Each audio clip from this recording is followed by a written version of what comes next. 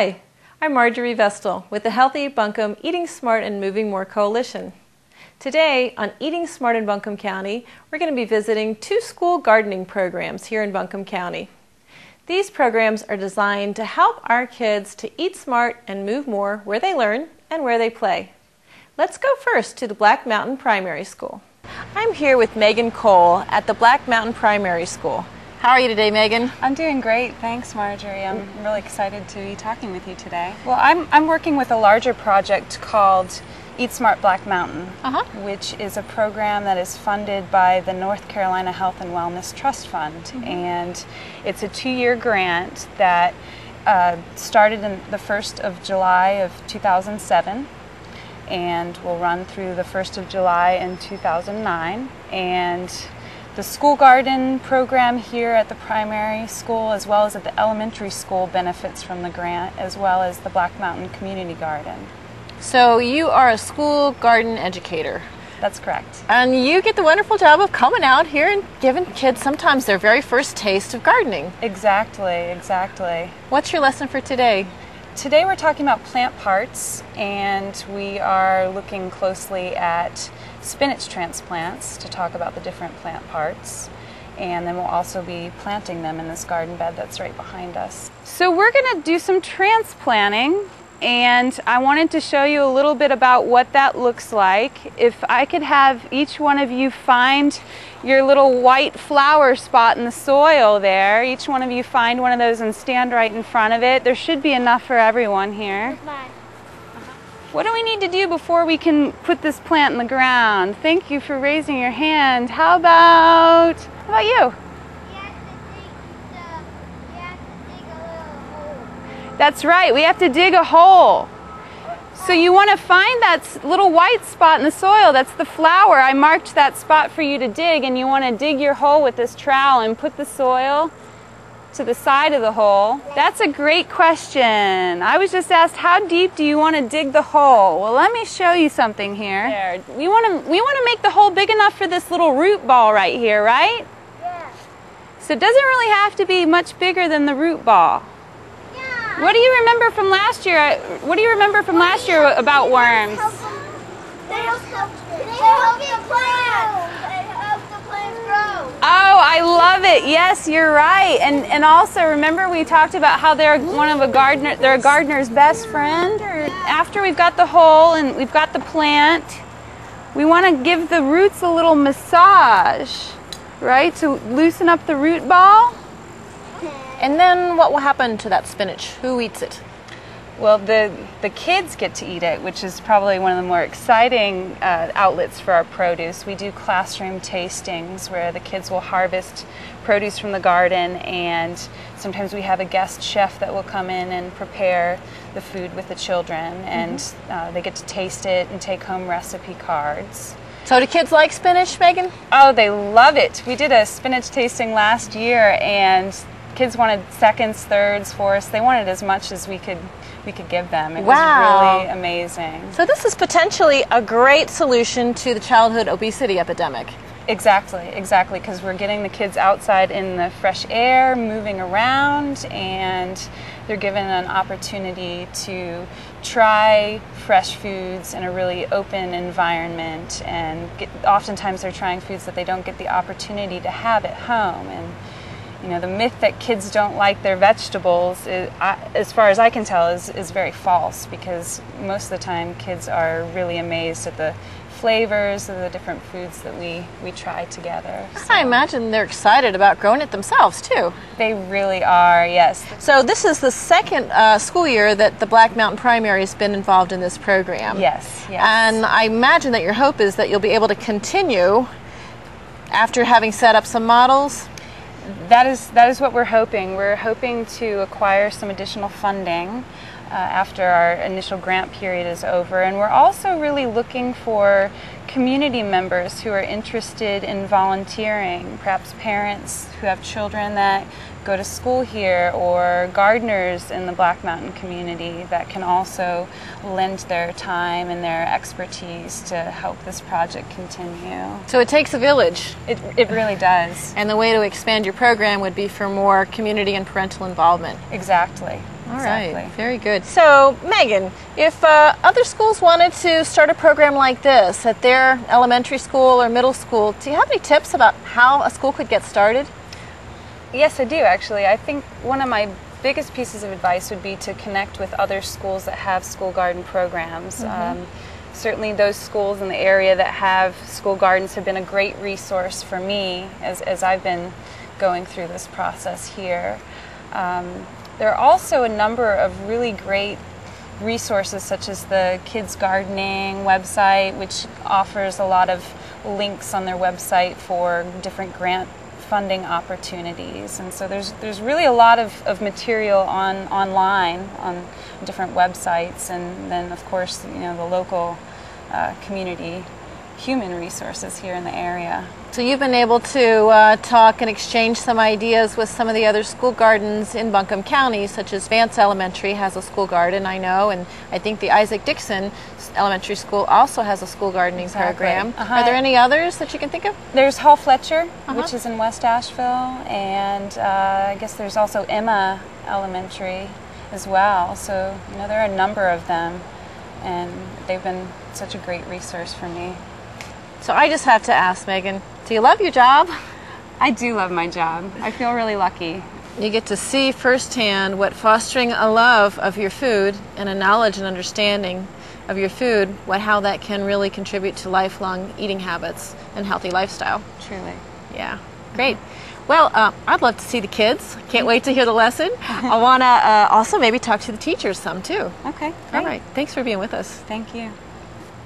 I'm here with Miss Courtney, who volunteers at the Black Mountain Primary School. Hey, Courtney, how are you doing today? I'm doing good. Thank you. Yeah, so I hear that you teach some of these kids, and you've been teaching them something about trees and plants. How's that going? Yes, ma'am. I've been teaching them since the beginning of the year. I teach them every Wednesday, and we're following the standard course of study, and we're learning about living things and how they incorporate from being outside to incorporating them in the classroom. So trying to get the hands-on experience with them. Okay, and how do the kids like the hands-on experience? They love it. They're so excited. They sit in the classroom all day with their teacher and kind of learn that way, but taking them outside and letting them actually get their hands on, they just get to get out release some energy, and they love it. They absolutely love it. They're getting a little exercise They out are. here They're getting too. a little bit of exercise. They're getting excited about being outside and putting their hands and feet in, getting dirty a little bit.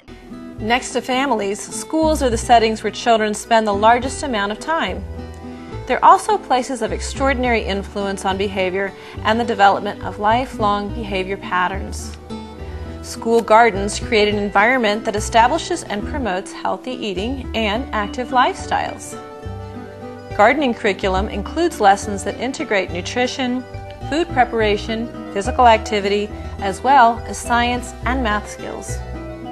School gardens are places children come to associate with fun, exploration, and creativity.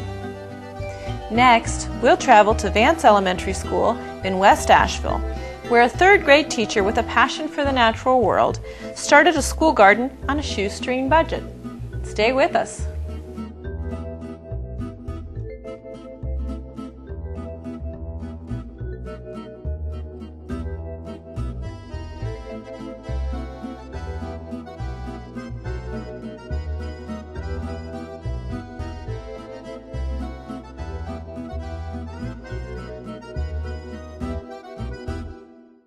Welcome back to Eating Smart in Buncombe County. I'm here on a slightly rainy October day in West Asheville at Vance Elementary School, and I'm here with the third grade teacher, Greta Ciesla. Hey, Greta. Hi there. Thanks for coming out. Oh, I'm glad to come out and see this beautiful garden that we've created here in Vance Elementary School. We're here in the raspberry patch.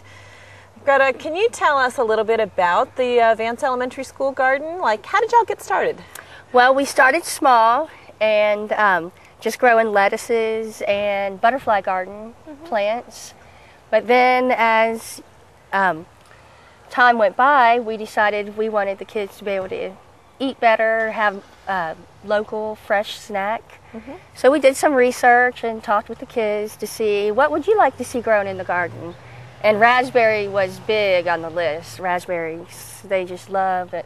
So we went to a local nursery and they helped us pick out the right variety we wanted. We wanted late blooming so that the students, when they come back, they are able to enjoy it and harvest them and eat them for snack or make raspberry muffins.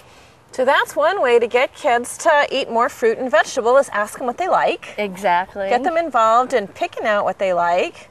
And then you picked a cultivar that's going to have some berries in the fall. Right. When the kids are in school. Right, and it won't be long now. Like every once in a while they come out and pick half a dozen, but it looks like we're getting ready to have a nice big bloom. Oh, that's great. And so you're using these as snacks rather than having vending machines and chips and candy That's bars. right, yes. They're eating the raspberries. Yep, that's one of their favorites. They also love the snow peas. Every year we do at least 3 or 4 crops of the snow peas. And the kids who have never even touched a pea before, they just love it. Because they're picking it fresh. They're picking it fresh. They grew it themselves. Tasting it. They're like, "Oh, this is so sweet and yummy." Well, I'd love to see the vegetable gardens as well. Yes, we'll show you. The kids can show you what they planted on the first day of school or the second day of school. Okay, that would be great. So is it just your 3rd grade that's involved? No, not anymore, luckily. It started out that way. Like I said, we wanted to grow a snack garden, but then as other teachers saw how much enjoyment the kids were having out here and parents were just loving it, it started to become a big attraction for Vance.